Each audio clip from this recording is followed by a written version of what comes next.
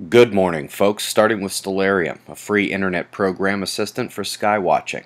If you go outside pre-sunrise and look for the red planet Mars, big bright Regulus is right below, and comet Ison is above. Ison's slightly more difficult to see than Regulus, obviously, but folks, if you have some equipment of any kind, you shouldn't be without a visual unless you are way, way, way south. Outstanding news out of India.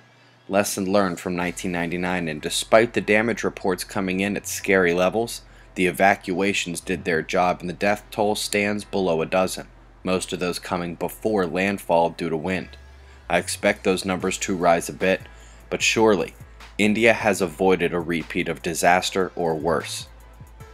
You see its center frame here, but to the right, to the east, we have two more storms. Both are going to be significantly strong.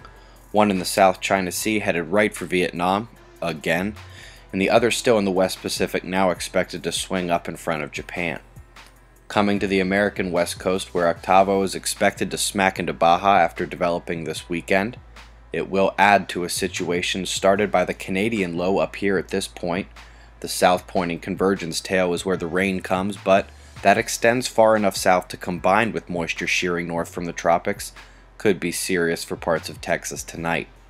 That pressure regulating in Europe as well after bringing snow to wide swaths in the last 48 hours. New Zealand, flash flood watch in a serious way with major precipitation expected. Those two big sunspot groups are now Earth-facing. On the trailing southern region we still have magnetic mixing, but honestly, it is gone to the north. The umbral size is the lone reason to watch that group, especially with the proven flare maker entering the frame further to the north. Also of note, we had another sundiver this morning, very small. Thought I spotted her before that hit the hay last night, but by eyes open, she was gone. Disintegrated on approach, but not before inducing our third M flare in the last week, and a tremendous bout of activity by comparison to the previous months. Still pretty weak for solar maximum. But based on Soho Lasco, you can see a significant breadth of ejecta, CME on a wide scale from the M flare. Using stereo B core 2, we see that much is on our plane or higher, so I will go ahead and fully agree with NOAA on the certainty of Earth impact. G1 to G2 magnetic storms are possible, but not likely more. Coronal hole power via ISWA shows maintained power Earth facing, with the next ones coming in. The umbral and coronal fields that deflated when the power left began backbuilding as New Zealand and the Caribbean took large quakes.